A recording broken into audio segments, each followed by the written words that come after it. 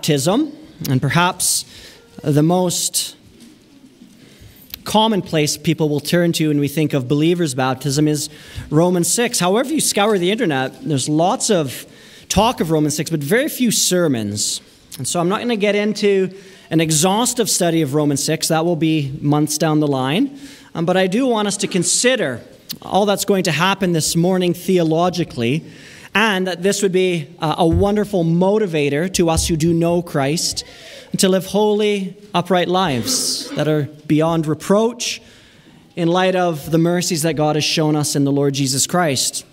But also that if you have come here this morning and Jesus Christ is not your Lord, that you will see salvation is for sinners, not just like me or Julian, but for sinners like you, and that we're saved by God's grace in Christ through faith. Well, if you've found Romans chapter 6, please stand for the reading of God's word. I'm going to read the first 14 verses. My guess is that we may not get to the end of verse 14 this morning. Hear now God's word. What shall we say then? Are we to continue in sin that grace may abound? May it never be. How can we who died to sin still live in it? Do you not know that all of us who have been baptized into Christ Jesus were baptized into his death? We were buried, therefore, with him by baptism into death, in order that, just as Christ was raised from the dead by the glory of the Father, we too might walk in newness of life. For if we have been united with him in a death like his, we shall certainly be united with him in a resurrection like his. We know that our old man was crucified with him in order that the body of sin might be brought to nothing, so that we would no longer be enslaved to sin. For the one who has died has been set free from sin. Now, if we have died with Christ, we believe that we will also live with him. We know that Christ, being raised from the dead, will never die again. Death no longer has dominion over him. For the death he died to sin once for all. But the life he lives to God. So you also must consider yourselves dead to sin and alive to God in Christ Jesus. Therefore, do not let sin reign in your mortal body to make you obey its passions. Do not present your members to sin as instruments for unrighteousness. Rather, present yourselves to God as those who have been brought from death to life, and your members to God as instruments for righteousness. For sin will have no reign over you, since you are not under law, but under grace. Let's pray. Father, we thank you for your goodness to us. Thank you, Lord, that you have provided for us a Savior. As we're going to see this morning, we desperately needed a Savior. Born into this world in Adam, dead in sin, reigned over by the law and death and sin, helpless, hopeless, Christless. But we're thankful that you are the God of all grace. And in your faithfulness, you sent us this promised seed, the one who would crush the head of the serpent, the one who would wreck the rule of sin, the one who would usher in eternal life. Holy Spirit, would you help us this morning? Would you pour out the love of God into our hearts, that as we celebrate what you have done in Julian's life, Lord, that we would also celebrate what you have done for sinners across the globe. And would you help us as we're called to worship this morning from Psalm 47, clap our hands, that we would sing your praises, that we would exalt the worthy name of Jesus Christ, this one who came into the world to save sinners. Lord, we love you. Now help us as we think through your word. Paul keeps saying, we know, we know, we know. Holy Spirit, would you illuminate now the very scriptures that you have inspired, even through Paul this morning, would you give us assurance? Would you give us certainty? Lord, we cannot know these things apart from your ministry, Holy Spirit. Only you can give life to the dead. Only you, Lord, can make plain the Scriptures. Only you can give us faith in Christ. Only you can give us certainty that this word is not the word of a mere pastor, but this word has been given by God for us today. Lord, save this morning. Oh, that we might see in the beauty of baptism your desire to seek and to save the lost, to cleanse them, and to give them hope into the age of ages, we pray. Father, do this for the glory of your Son, to the praise of the glory of your grace, we ask in Jesus' name. Amen. Please be seated. Well, this is a very simple sermon. It's not a simple passage if you were to study it through. It's actually quite complicated, but we'll save the complexity for months to come. And the 3 points that I want to sort of take away would all fall under the wonderful champion call of the Reformation. That as the gospel was retrieved, the gospel, say in the book of Romans, we would say that sinners are saved by grace alone, through faith alone, in Christ alone, to the glory of God alone. Well, I have 3 points, and it's simply this. Baptism reminds us that salvation is by grace alone. Second, baptism reminds us that salvation is in Christ alone. And thirdly, baptism reminds us that salvation is by or through faith alone. Well, let's get into it because it's already 11:20 and we have lots to do this morning. But Romans 6 has been entitled by Thomas Schreiner as the triumph of grace over the power of sin. That's what Paul's trying to get at. If you're maybe new to this kind of teaching, if maybe you're here this morning and you're unaware of Paul's language and his complexity or even things like gospel and sin reigning, if some of this is new to you, you might put over chapter 6, this banner is that grace triumphs over sin's power. And we're going to see that grace triumphs in Christ.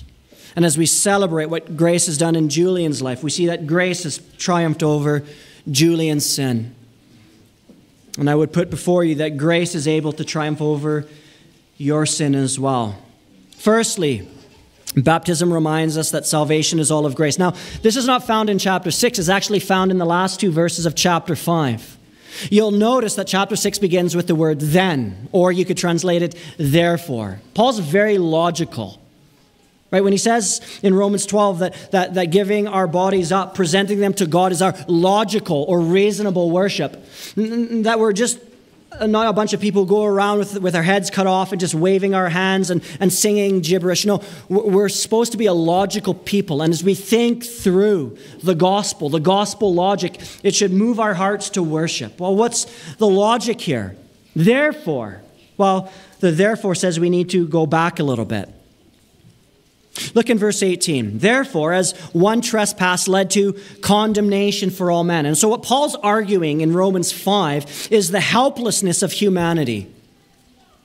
See, in Rome, there were some Jewish people who were saying, if you say that the law is unhelpful for salvation, people will begin to live lawless lives. And Paul is going to show us, no, nothing could be further from the truth. When you understand you're saved by grace, it produces holiness and righteousness, true holiness and true righteousness. And so Paul is trying to show us here how helpless we are. And not even God's holy law can save us. That's in Romans 7 as well. The law is good. It's holy and righteous and true.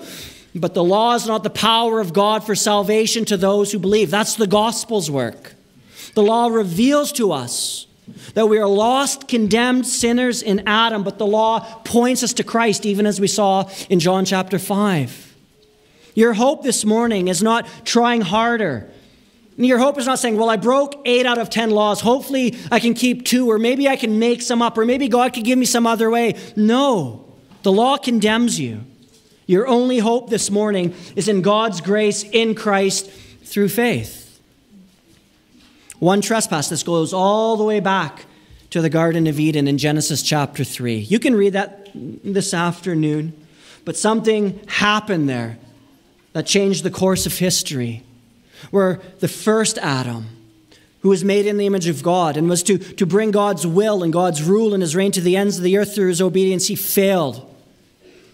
You might say it was not only a cataclysmic failure, it was a cosmic failure. Because what Paul teaches here is that Adam's sin didn't just affect him. It affected us all. There's a nice little Dutch rhyming scheme I learned from Nathan's dad when I first moved here. In Adam's fall, we sinned all. Paul's teaching here of the hopelessness of humanity under the law of God. Paul is saying to these Jews, if you put your hope in law, you're in big trouble. Why? Because even Adam was a lawbreaker. Therefore, as one trespass led to condemnation for Adam. No, what does it say in verse 18? It led to condemnation for all men, for all people. But here's the grace. So one act of righteousness, what is that? He's comparing and contrasting Adam's one cosmic sin in the garden. And he's contrasting that with the second Adam, the Lord Jesus Christ. One act, or the supreme act of his obedience on the cross. Notice, we have an inclusio. Disobedience in regards to a tree and obedience in regards to a tree. Through the one man's sin, through the tree, it brought condemnation for all those who belong to him. But through the obedience of the other man, the second Adam, in regards to a tree, it brings life and justification for all who belong to him, which causes me to pause and to say, to which Adam do you belong this morning? Because if you belong only to the first Adam, by which we naturally are born into this world, all people are born in Adam, Paul says here. You don't get a choice. And you said, no, I wasn't born of Adam. My dad's name is Ryan. Yeah, but if you trace it all the way back, we all go back to Adam. And you might not think this is fair, but Paul wants us to end with grace abounding. If you think that condemnation in Adam is unfair, your mind should be blown that righteousness in Christ is even more unfair, because Christ owed us nothing. Here we were, lost and ruined sinners, hopeless, helpless, hell-bound sinners. And the Son says, here I am to do your will. And I will be obedient to the point of death, even death on the cross. This is the one. Now, Jesus' entire life is categorized by obedience, but this is the chief, supreme zenith. This is the culmination of his obedient life, and it's on the cross, and it leads to righteousness, as we're going to see in Romans next week and through the study of Romans for the next couple of years. This is all about God's righteousness. You need righteousness. If you don't have righteousness before God, you're condemned. But righteousness comes through grace, and that's my first point. Salvation is all of grace. Here's humanity in a state with the verdict of condemnation. All men, not just people in Canada, not just, Christian countries, all people. This is why we send missionaries. This is why we read Psalm 47 and we say that God reigns over the world. Even as Nathan said in Sunday school this morning, Pastor Nathan said, there's no other way. There's no other way, because all people are condemned. And if works can't save you and only Christ can, we must preach Christ to the nations. There's no other option. Verse 19, for as by the one man's disobedience the many were made sinners. If you're not in Christ this morning, this is the banner that hangs over you. Sinner. Now, we don't like that word. But hopefully that word makes you so uncomfortable that you prize and esteem the word grace and the Lord Jesus Christ. For as by the one man's disobedience the many were made sinners, so by the one man's obedience the many will be made righteousness. Verse 20. Right, here's Paul poking at these Jewish people who are championing the law, not only for righteousness, but the law for holiness. Now, the law came in to increase the trespass. See, this is the grace of law. And it's the old illustration I use 100 times, and I'm not creative enough. But if you're speeding, whether there's a sign there or not, if you're speeding, you're guilty. Right? If I'm late for church and I'm flying down 25 and I'm doing 130 and I don't see the sign that says 100, I tell the police, I didn't see the sign. You're guilty. But if I see the sign that says 100, I'm like, whoa, that's the grace of law. It reveals. The law doesn't make me innocent. The law reveals God's standard, and it reveals I'm speeding. The sign doesn't pay for my ticket. I'm not putting my hope in a sign. And that's what the law does. It came to reveal. We're going to see that in chapter 7 later. Right? Paul thought he was good, and then the law came to life and it killed him. It showed Paul, and it shows me, and it declares to you and all of humanity. No one gets out of this. We're all lawbreakers. But this is my point. But where sin increased, if you have your Bible open, what does it say right after that? Grace. Grace superabounded, you might translate that. It hyper abounded all the more. Salvation is by grace. Condemnation is by law. Condemnation is by nature. Condemnation is for all. But where the law increased, grace puts it to shame. And grace superabounded way over it. You might think the law is high and hanging over you. But in Christ, God reveals that grace triumphs. In Christ, God reminds us grace avails for all who will receive it. Grace abounds. It's not just a little sprinkling. So I would ask you this morning, have you been saved by God's grace? Or does the law still hang heavy upon you? Does the law condemn you as a lawbreaker, as a sinner, as a trespasser, as a rebel under God's wrath? If you would say, that's me, then may this ring in your ears and may it draw you to Christ. There is grace for you, and it abounds. It's not just for a little bit for Julian here, and last week we celebrated the baptisms in Tabor. God has enough grace for you, sinner, this morning. What's the result? So that as sin reigned in death, grace might reign through righteousness, leading to eternal life through Jesus Christ, our Lord. Baptism reminds us, firstly, that salvation is all of grace. If you are to be saved this morning, you cannot earn it. You cannot buy it or purchase it. You cannot try hard enough. If there's a guilty, condemned sinner before a holy judge, he cannot earn out of his judgment. That sentence must be paid. And what the gospel says is that by God's grace, that sentence has been paid. Jesus Christ, we saw in Sunday school of Isaiah 53, became that guilt offering. He became that sin offering. He paid the debt. Right? So I'm late to church. It's hard for you to fathom that, of course. But I get caught by the police officer. He gives me my ticket, and it's just. I'm condemned. That ticket, whether I see it or not, it's still there, and I have to stand before a judge. I can't pay it. Right? Baptist pastors don't make enough to pay for speeding tickets. And so I'm standing before the judge, and I don't have the funds necessary. And it would be just for him to say, well, then there has to be some other form of payment. And just as he's about to hammer the gavel down on that wood block, someone says, well, I have payment for Ryan. Actually, I have more. I have superabounding payment. That's grace.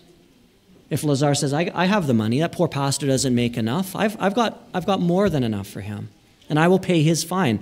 I will absorb that condemnation, that ticket that he has earned by his work of sin. I will pay for it fully. And then the judge can say, paid in full. Ryan is no longer condemned. Ryan is no longer guilty. That's a picture of the gospel.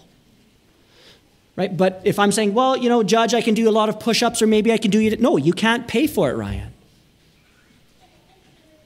And so if you are to be saved, it is only by God's grace, and it abounds in the gospel of the Lord Jesus Christ, who came into the world to be that sin offering. Look at Romans chapter 8. You can turn in your Bibles quickly.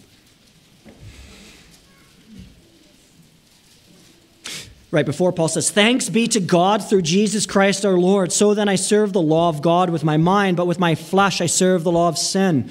There is therefore now no condemnation for those who are in Christ. Why? For the law of the Spirit of life has set you free. It has justified you in Christ from the law of sin and death. For God has done what the law, weakened by the flesh, could not do. If you are to be declared justified this morning, if you are to be declared innocent this morning, it will not be because you're a good person and you tried harder starting now. It's not because you turn a new leaf over on January the 1st. The only way that you can ever be saved, justified, declared righteous, forgiven, is by God's grace as you receive it through faith in Christ. Do you see that? By sending his own Son in the likeness of sinful flesh and as a sin offering, he condemned sin in the flesh. That's what the baptism waters remind us. That Christ came into the world to become that sin offering, that payment for sin. The wages of sin is death. So Jesus dies for our sin. We heap our sin on Jesus. He dies in our place. The wrath of God is satisfied. Grace is a major theme in this section. And if you're looking for something to do this afternoon, read Romans 5 and just highlight grace. Grace reigns. Grace abounds. Grace is glorious. Salvation is by grace alone. Second, salvation is in Christ alone. This is this wonderful doctrine of union with Christ. And we'll unpack it. But I just want to read verses 1 through 4. It's verses 1 through 11. But if we are to be saved, it's by God's grace, but it's in Christ. See if you can see that. Are we to continue in sin that grace may abound? Paul says, may it never be. Perish the thought, or as the ESV translates, by no means. How can we who died to sin still live in it? And you're thinking, like, what in the world? How did I die to sin? If you're a Christian here this morning, you died to sin when Christ died to sin. How does that work? This is what we call the doctrine of union with, or union in Christ. His death to sin becomes your death to sin if you're in him. Okay, this is this doctrine. Just as Adam's sin is given to you if you belong to him, so Christ's righteousness is given to you if you belong to him. It's very easy. This is what we call federal headship. So some of us here may or may not love our prime minister. It's not my place to say where I am. But if he makes a really foolish decision, which he's known to do, but if he, say, declares war on the United States, he is the head of our country. Right? And what he does has consequences for all those who belong to him.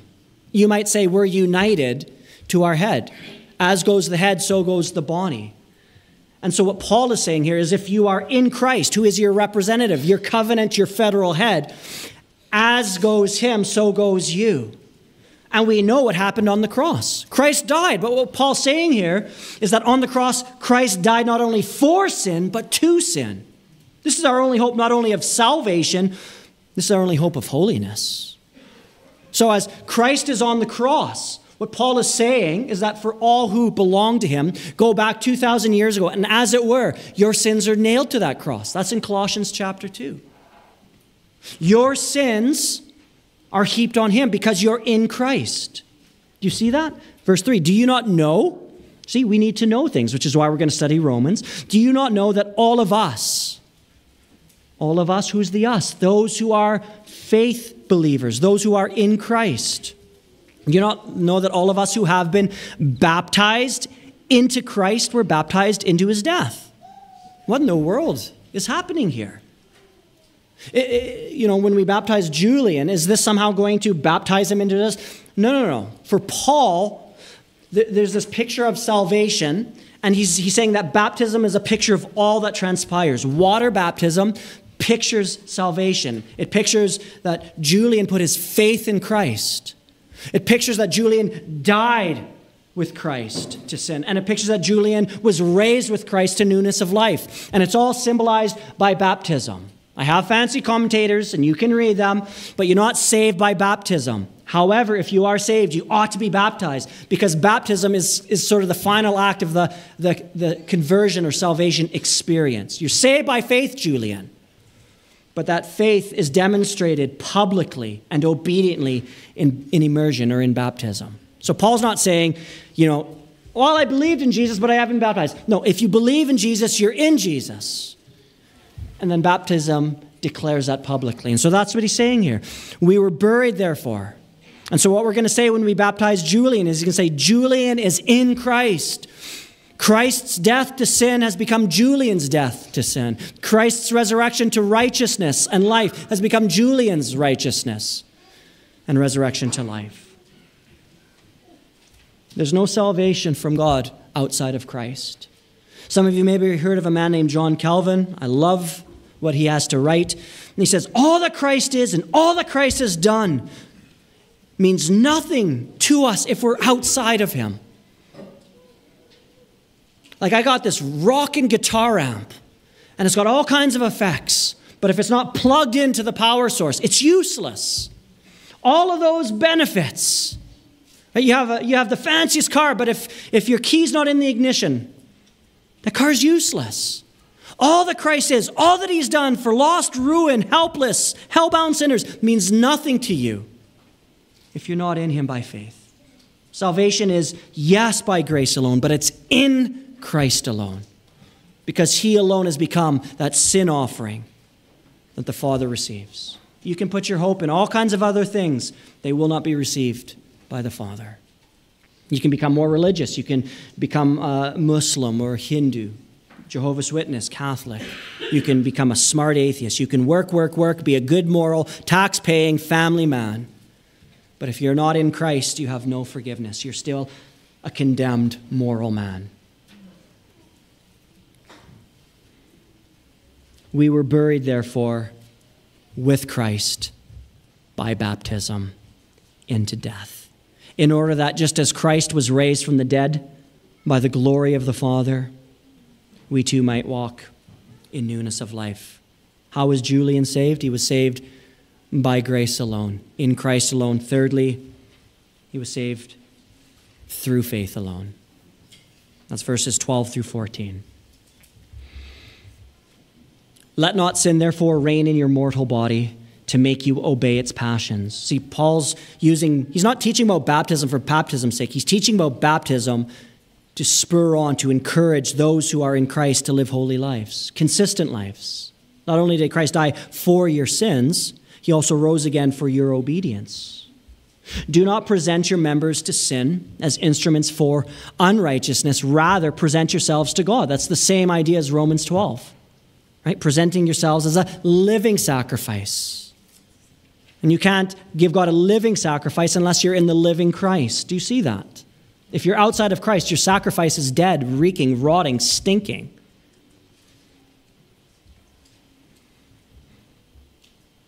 Those who have been brought from death to life, and your members to God as instruments for righteousness. For sin will have no dominion over you, since you're not under law, but under grace. And you're like, well, where's faith there? Well, this is where I'm going to be a little bit sneaky. So this is chapter 5. Go back to chapter 4 for a second.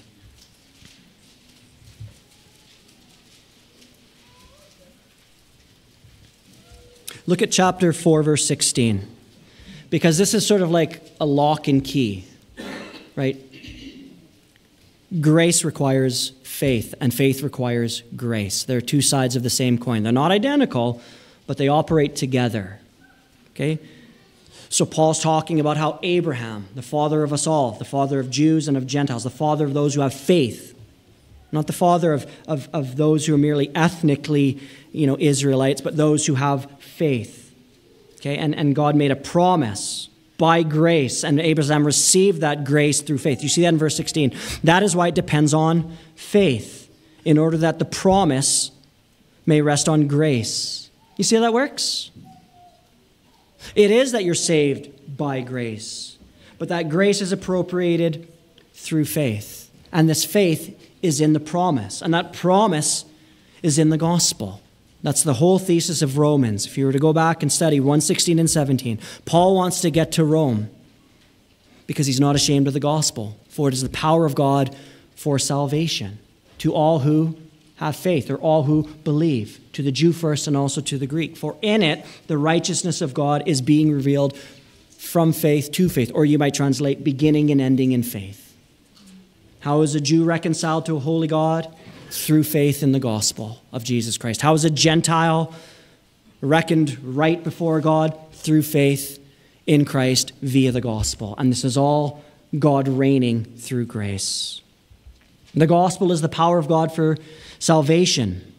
Some of you have maybe heard of the Westminster Shorter Catechism, but it says this: in justification, God pardons sin through faith. In sanctification, God subdues sin through faith.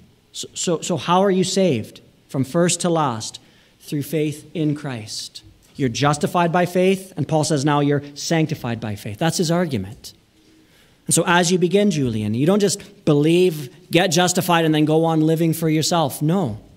Salvation from first to last, beginning to end, Alpha to Omega, is through faith. Your holiness is the result of faith. Holiness and godliness is the fruit of faith. And so if we want to see you saved here this morning, baptism pictures for you 3 things. This is a short sermon. But if you are to be saved, you're saved by grace, through faith, in Christ, to the glory of God the Father. Let's close in prayer. We'll have Julian come and share his testimony. We'll baptize him, and then stick around for after that. We're going to sing a song and then lay hands on Pastor Matt. He was voted in last week at our members' meeting, and he's becoming our third elder, our third pastor here. So that's why the service is a little bit shortened. I don't want to keep you too long, but I do hope that Romans 6 reminds you of baptism, and that baptism is a picture of what God has done for us in Christ. That God is one who reigns by and through grace in Christ by faith. And I would ask you here this morning, have you believed in the Lord Jesus Christ? To which Adam do you belong? If you belong to the first Adam, who is the father of us all, the Bible says you're condemned. But if by God's grace you've been brought to the realization that you cannot save yourself, that the law only increases your guilt before God, if you've come to that realization and also know that God loved the world and he gave his son as the second Adam to live that righteous life and to become that sin-atoning sacrifice, if you believe that, Paul says in Romans 10, whoever calls upon the name of the Lord will be saved. Right? For with the mouth you believe and are justified, right? And with the heart you believe that Christ is raised. If you believe that, the Bible says that you have been saved by God's grace through faith in Christ, and the Bible would say that you should therefore be baptized. When we're baptizing Julian, what are we doing? We're demonstrating publicly and outwardly something that has happened inwardly and spiritually. These waters do not save. Perhaps you're new to the Christian message of the gospel, and you're like, oh, Julian must be doing something in the water, or there's maybe, I poured in some magic potion, or, my pastoral finger sanctified the water. No. It's just water. All that is just water. It's regular Diamond City water. Nothing special about it. But it's a picture of cleansing and of washing. And Julian has been washed inwardly, says Titus 3, by the washing of regeneration, this renewal of the Holy Spirit. And that God has cleansed Julian's heart through faith in Christ.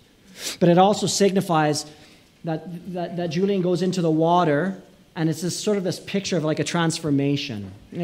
Back in the day, there used to be little things, they'd be one color, and you put them in water, and you pull them out, and they're a new color. Not the best analogy, but Julian, as it were, goes in, right? Pre-Christ, he's a sinner who is condemned. Post-Christ, or faith in Christ, he comes up clean and washed before God Almighty. And that's what baptism is to signify, right? Just imagine Julian had some special dye on, and it was all black, and he goes into the water, we baptize him, right? He's died to that sin, he comes up new, and it's white. That would be ideal. I don't know if there's such a thing, but it's all it is doing is symbolizing, picturing for us what the gospel does to sinners, what God's grace can do for us in Christ if we would but believe this good news. Okay, so he's dying. The old Julian, condemned Julian, dead. Justified Julian, alive. And you don't need to be a certain age. You don't need to be at least 10 years old. There's no limit. Perhaps you're a young person here this morning. Perhaps you're old. Perhaps you're in between. The gospel is for you. God's grace superabounds in Christ, and it's offered freely. Would you but receive it by faith, would you hear this good news and respond and call upon the name of the Lord Jesus Christ, that God's grace might abound in your life as well. Well, let me close. We'll have Julian come up and read his testimony, but let's pray first. Father, we so thank you that where sin did abound, where it did increase, grace superabounded. It super increased. It multiplied, exponentially more glorious and high in our estimation. And so, Father, we thank you for your wisdom. Who has known the mind of the Lord, and who has been his counselor? Who has given him a gift that he should be repaid? For from him and through him and to him are all things. And we would say to you, Father and Son and Holy Spirit, to you alone be the glory as we celebrate your saving reign in Julian's life. As we baptize him, we remind ourselves that with Julian, we who are believers are no longer slaves to sin. That sin no longer reigns over us. And though it remains, it no longer is that slavish taskmaster.